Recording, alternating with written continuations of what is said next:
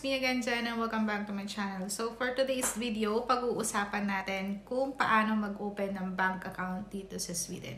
Ano-ano nga ba yung mga requirements para makapag-open ng bank account at kung mahirap nga ba mag-open ng bank account. I will tell you my story on how do I open my bank account here in Sweden. So if you want to know more, please keep on watching.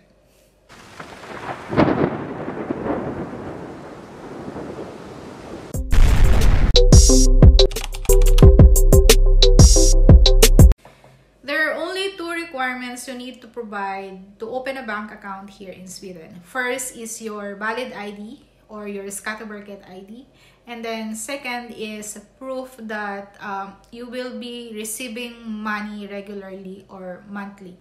Like for example, if you are expecting to receive money from the government of Sweden, like child allowance and your student grant. And then if you are working, of course, you have to provide your payslip or work contract. My experience in opening a bank account here in Sweden is not that easy and it's not smooth. When I get my personal number and my Skatteverket ID on November, I tried to open a bank account in Swedbank in Solna. However, the teller did not allow me to open a bank account yet. Though I am expecting to receive a child allowance, the teller advised me to just come back if I already have the decision letter from forsäkringkassan telling that I will starting to receive a money on this month and so on and so on. So, hindi ako agad naka-open ng bank account. So, yun, nag-try tayo mag-open ng bank account noong November 2021 pero hindi tayo pinalad. So, after nun, aral muna ako ng SFE and then when I finish it, I have plans. When I finish my SFE, I have plans on continuous studying or to take a 2-year course here in Sweden. And since I have plan in taking a course here in Sweden, I apply for CSN and student grant. So, madali namang na-approve yung CSN ko and yung student grant ko.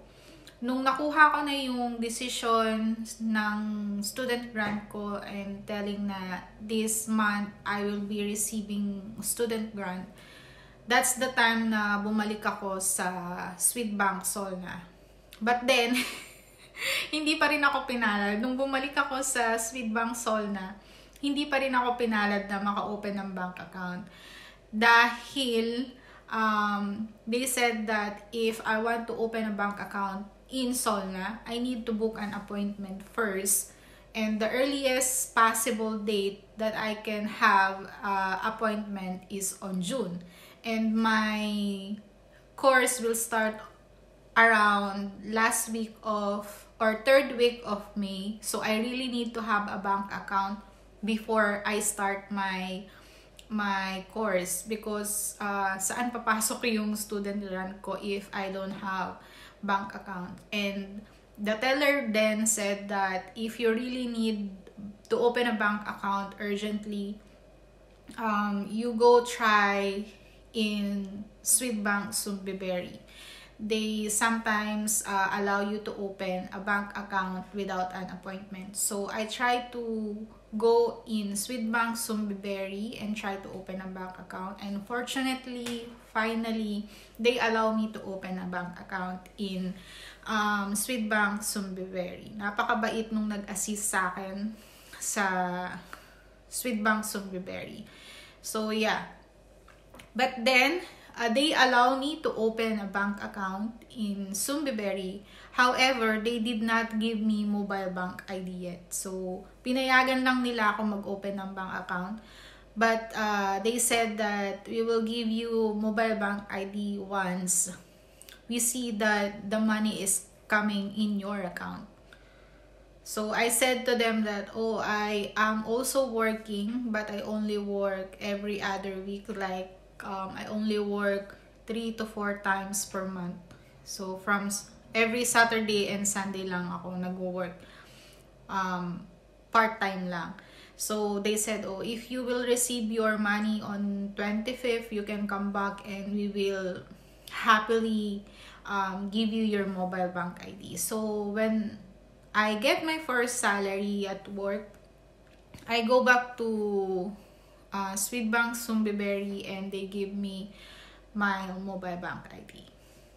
So ayun guys, when you open a bank account here in Sweden, you need to wait for 3 to 5 banking days and they will send you your card in your home address. And then after that, you also need to wait for another 1 week for your PIN code kasi magkahiwalay nilang i-send yun sa inyo. And also, for the mobile bank ID, like what I said, they give me the bank ID when I already had my salary in my account.